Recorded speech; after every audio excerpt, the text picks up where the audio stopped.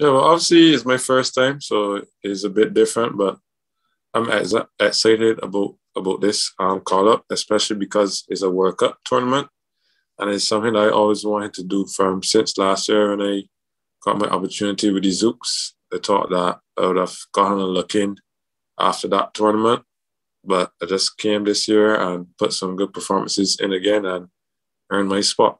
Yeah, I see myself playing a similar role. It's the role that I played for the St. Lucia franchise for the last 2 years, where I just come in most likely after the power play and just knock it around and pick up the ones and twos and get the occasional boundary when the ball's in my area to score. So it's an easy role for me. I like that role. And with the power hitting guys that we have in this team, my role should be just to really give them the strike and let them do their thing. But if the ball is in my area, I would put it there.